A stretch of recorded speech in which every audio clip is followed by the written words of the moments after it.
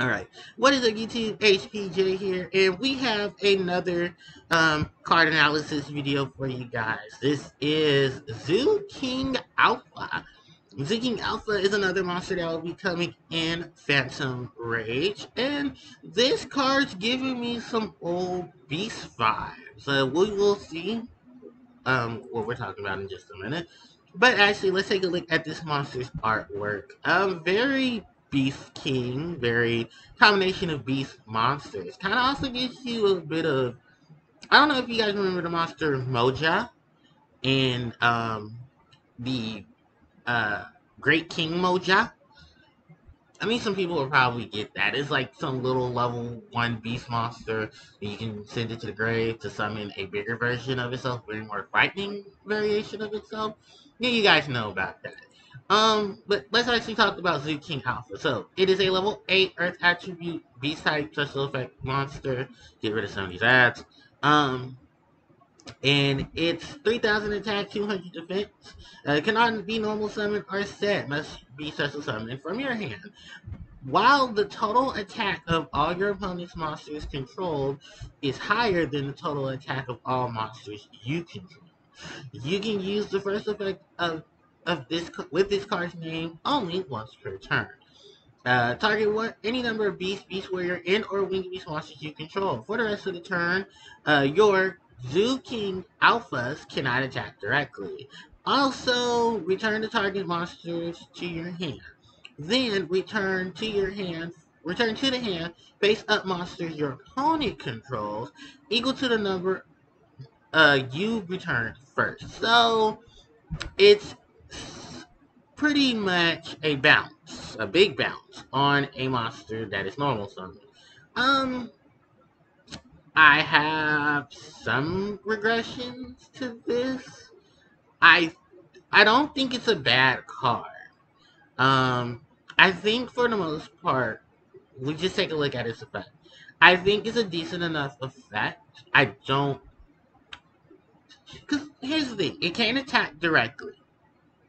It can return monsters to the hand, not destroy, based on the number of beast warrior, and winged beast monsters that you're going to return to hand first. So, mm, I don't think this is a bad card. I think this is very situational. And I think at a point, um, what I can potentially say about the card, giant beat stick with very little out of it. It is a easy special summon because most of the time your opponent's going to have monsters um, that you can't really get over. And there isn't a lot to it. So you can summon multiple monsters as long as their attack isn't higher than the attack of your monsters that you control. So you can probably get about 2 of these on the field, if possible, which should be strong enough.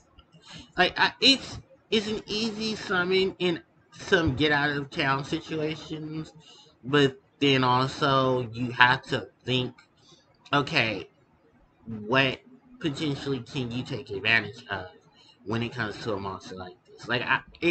It's a lot that can easily be said. It's a lot that can easily be used with this because there are some beast warrior, and winged beast decks that can take advantage of it.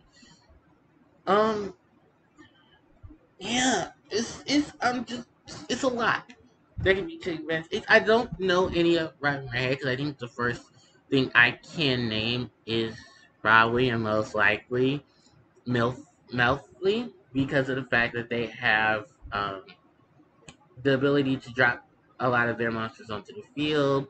You put this big monster on the field. They have such little attack anyway. You'll bounce them back. Your opponent's gonna have cards bounce back. And then you haven't wasted normal summons, so you can potentially do this a lot more and get a lot of effects off of it. Um, yeah, cause that's the only one I can think of.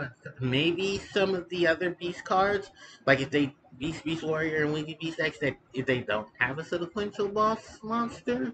But the thing about this is the effect isn't really boss monster category. It's just remove cards to remove cards to remove cards. That's pretty much it.